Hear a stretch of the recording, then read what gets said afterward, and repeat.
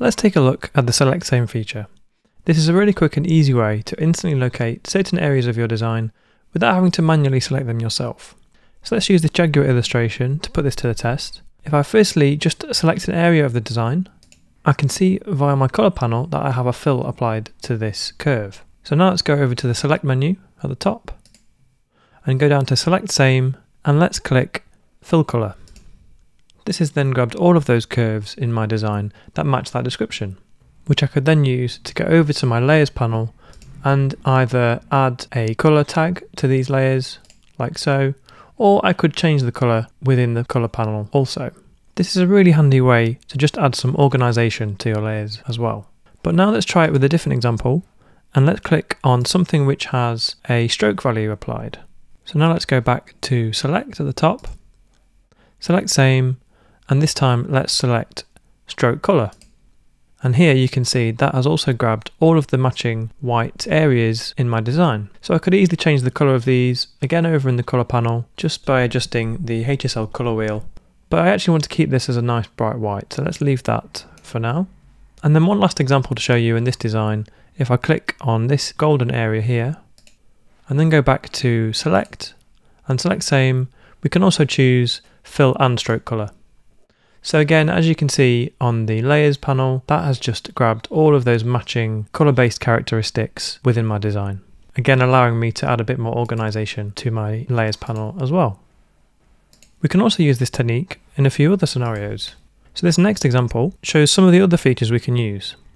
If we wanted to quickly select all of these lines without having to zoom in and click and drag over our whole design, we can instead just pick one of these lines and go to Select, Select Same, and Select Same Stroke Weight.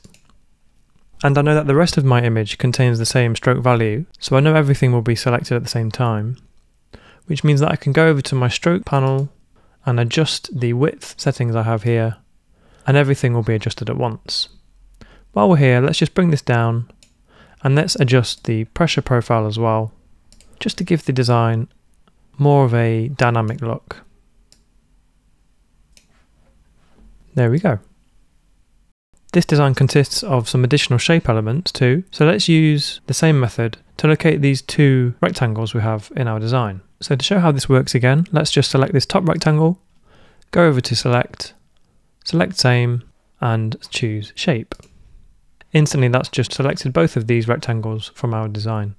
Now with those two selected, I'm going to go back to my stroke panel and choose a corner which matches the design a little bit more, such as the miter join, giving it more of a sharper edge to the corners of the rectangles. And let's bring this width down as well, just to keep it more in fitting with the rest of the design. And along with those two examples, we can also choose Select, Select Same, and utilize transparency or blend mode as well, which again may be quite handy for certain designs you're working on. In this last example, we're going to take a look at using the Select tag option. So inside my Layers panel, you can see each of my layers have a colour tag attached to them. And you can do this by right-clicking and scrolling down and selecting the colour that you want to use. But while we're also there, let's click on Select Same Tag Colour. And that has instantly grabbed all of those matching yellow colour tags within my Layers panel. So while I'm here, I'm actually going to use Command G to group those together, or Control G on a PC, and I'm going to do the same again with the blue ones, grouping those two together. And while we're there, I'm also going to show you the other option we have by going to Select, Select Same, and choosing Tag Colour. And you'll also notice we also have the option of choosing Name as well. Now they're all selected, let's go Command G again. And as you can see, that has just really tidied up my Layers panel and just made everything much more organised and efficient in just a few clicks of the mouse.